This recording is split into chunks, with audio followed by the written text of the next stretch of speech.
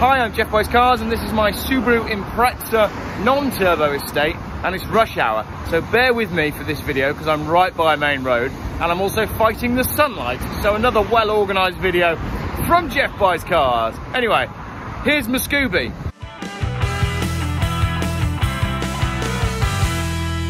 A 1999 2-litre sport non-turbo. I purchased this car for the purpose of moving house. I needed a car with a tow bar because all my other cars with tow bars either had no MOT or no, that was it. I only had one and it had no MOT. So I bought this. That's just rude, isn't it? I'm trying to shoot a video here. Right, so I bought this. It's done 117,000 miles now. About 700 of those miles have been with me, and it's been absolutely fantastic. I've loved this little car.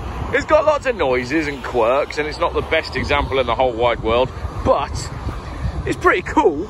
And there's actually a lot less of these available than I thought there were. I seem to think that there was loads of these around, and then when I looked after I'd bought it, yeah, they're getting hard to find, aren't they? So, very cool. It's not a turbo, obviously, and you don't have those bonnet vents and that famous Subaru grille, but that's basically it. That and a turbo is the only difference. So if you wanted to turn this into a turbo replica, which is one of the things I was going to do, swap the wheels out and pop a new bonnet on. Simple as that, I think.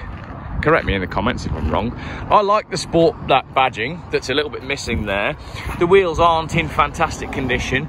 The biggest problem though is on the other side where I crashed it. Bit of a dent there. We got rust there. Subarus do rust for fun. There's drum brakes on the back by the look of it. Yeah, and they're noisy. And the tyre on the other side is virtually bowled, and it looks to me like there's a lock and wheel nut on there, stuck. So a myriad of problems to be dealt with by the new owner, but cheap car, isn't it? Cheap car. Yeah, so what else we got? Tow bar on the back, which is the reason I bought it. Crossroads garage. Not a bad service history on this, actually. I will put that up in a moment. The history's not too bad. What's this? Anyone? Looks like it's had a sticker on there. Right, that was me. I'm sorry. I reversed into a fence post, and in the process of reversing into the fence post, exposed a lot of bad filler work along this panel. So I suspect if you get a screwdriver, start tapping away, right, there'll be nothing left of the car. It'll be like that scene from Father Ted, won't it? It'll be one of them. Yeah, that was me. Sorry about that. Yeah, real stupid move, but it was late at night and I was reversing the trailer and I thought, oh yeah, I can just squeeze through there, but I couldn't squeeze through there. That was the problem. Right. Not a huge boot on an Impreza. Oh look, they haven't cleaned that bit. And the bonnet struts do not stay up, which is a right pain in the butt. And this fell on my head multiple times whilst we were moving house. Yeah, that needs a vacuum. I don't know what that is, that powder down there. It's not drugs. It's some of Mrs. Jeff's, like, flipping, I don't know what she buys, organic, whatever, something, powder, whatever she's buying this week. It'll be some kind of, like, hugely expensive organic powder that will sit in the cupboard for months and months on end before I finally throw it out. She'll be like, oh yeah, I was going to use that. No, you weren't. Lover. Right, in the back. Let's go inside and out the noise. Oh, they haven't done a very good job of getting rid of my cat hairs. Have they actually cleaned this car? Right, cat hairs should have been vacuumed off the seats. Maybe I only paid them for a mini valet and I should have paid them for a proper valet. But generally, not bad inside here. And it no longer smells, whereas it did smell this morning. The cabin layout of a Subaru Impreza is super simple. It's old school. It's from the old-fashioned days when cars were just easy to drive and easy to understand. Right, let's have a little look. The heating system. One knob on the left for where you want the air, one knob on the right for how hot you want the air, and then a slidey dial for whether you want the air to recirculate inside the cabin or go out the or come from outside the cabin, and then a slidey dial for how fast you want the air to go. Simple, so simple. Then there's 3 buttons down here. That is your headlamp wash wipe. That moves your lights up and down. That one, I don't know. Someone who knows Subarus, tell me. It's got the original Subaru tape player. It's obviously a 5-speed. This is the button that does something. Is this low range and high range? You can tell I've done a lot of research on these Subarus. I'm pretty sure that puts it into low range mode. But again, correct me in the comments if I'm wrong. I haven't used it. I literally bought this car, put the trailer on it and used it to move house. It handles really well. I mean, even without a turbo, it just goes. It's so much fun. And I can show you actually, because this car, I can mount my phone in the middle so we can go for a little rag. 117,000 miles, some service history up to about 105, I think. Not much service history for the last few years. And noisy, there's a wheel bearing noise coming from the back. But generally, pretty cool and sturdy. It's just got the feel of a car that's gonna last forever. Regardless of what goes wrong, it's gonna last forever. Right, let's start her up and see if the engine light comes on. So, key.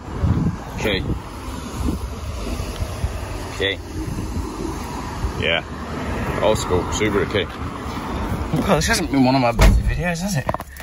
Oh well, pay for what you get, I suppose. Someone said to me the other day, how much money do you make off of YouTube? Well, I've almost had 100,000 views now, and so far I've earned 55 quid. Genuinely. Right, what we got there? We've got a check engine light, which is going to go out in a bit. It does. It doesn't use any oil, it doesn't use any coolant, and it doesn't use any, that's it, isn't it? Oil and coolant. It doesn't use much petrol, actually. It's pretty good on fuel. So, let's go for a little rag around the block.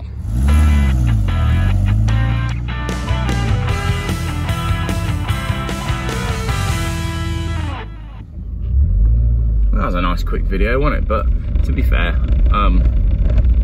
there's not a lot to say about this car. I didn't buy it specifically for the channel. I bought it to move house. Just always liked them. Let's put the windows up. I've never ever been attacked by a vicious dog on a YouTube video before, so that's quite exciting. And if you're like anything like me, and I suspect you are, then sometimes late at night what you do is you go on YouTube and you look at silly YouTube videos, and one of the things that I think is quite silly to look at on YouTube is like animal attacks, man gets attacked by, and then just whatever animal comes up, sea lion or whatever it might be. So there you go, I basically made my own. This is an idiot in a van trying to defeat another idiot in a Mazda MX-5. You're just both a pair of idiots. Right, there we go. What else about Subarus?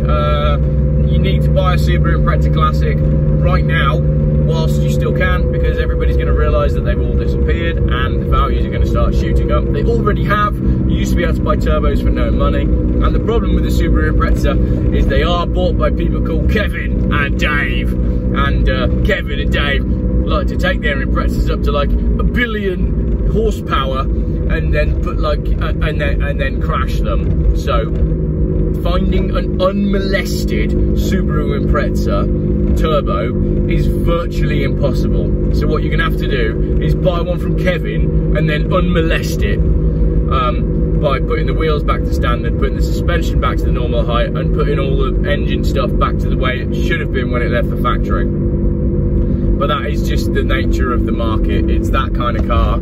It appeals to those sort of people. And I love Dave's and I love Kevin, because I love everyone, me. And I love what people do to cars, whether they like them or not. But the classic car market is full of boring people who need everything to be factory standard, basically. Incidentally, if you're a classic car auction house and you want me on the rostrum, that's what I want to do, okay? If you're watching this and you know somebody who works at an auction house and you've been to a classic car auction and you've thought, my God, this is boring as hell. Why isn't Richard Rawlings here getting drunk at the front? What you need is Geoff buys cars on the rostrum, telling everybody why they should buy cars as they go across the block. That's what I want to be doing. That's my next career change. So, if you know someone at an auction house, hit me up, because I reckon I'll be really good at that. I reckon revenues of the auction house. I don't want to do like, I don't want to be selling like E-types and that sort of stuff. I want to do like a modern classics auction, cars between like 300 quid and about £30,000. I'm not interested in anything more expensive than that, because there's no point. It's not fun. It becomes less fun at that sort of money. Maybe I need to do a Geoff buys cars like car auction. That'd be fun, wouldn't it? How can I make that happen? Anyway, this is meant to be a review of my Subaru Impreza. Yeah, there's an odd noise coming from the back, and I don't know, it sounds to me like it's coming from the rear left, so I suspect it's wheel bearing. I think it needs some brakes, I think it probably needs a service, but if you don't want to do any of that stuff, you just want to drag the shit out of it for 12 months, then it's good to go. It is noisy, but I like it, I really do. I like this little Impreza. I've been using it a lot. It's been our go-to car for the last 2 weeks, and we've put loads of miles on it. Yeah, not much else to say really. Why has this review been rubbish? That's a good question. Because I'm trying to get the Subaru footage online in time to potentially give it away for a tenner, or sell it to Shaggers from down south. Shaggers, if you want this car, you can have it, just make me an offer. Shaggers is actually just a Welsh guy. That's the most stereotypical, like, is that a racist name? He was the only Welsh guy in the surf club at university, so obviously we called him Shaggers, because he shagged sheep, because everybody knows that Welsh people shag sheep. Which is hilarious, to have never, ever, ever met a Welsh person who has admitted that he shagged a sheep. Schoolyard nicknames. What was your schoolyard nickname? Tell me your nickname in the comments. Are you Welsh? Did people call you Shaggers? Have you ever shagged a sheep? Are you not Welsh, but you've shagged a sheep? Let me know in the comments whilst I try to pull out of the most horrendous junction ever. Should we just go for it? I mean, I'm driving a cheap car that's already damaged, so I'll just pull out on someone. Someone's got to let me in, haven't they? Eventually.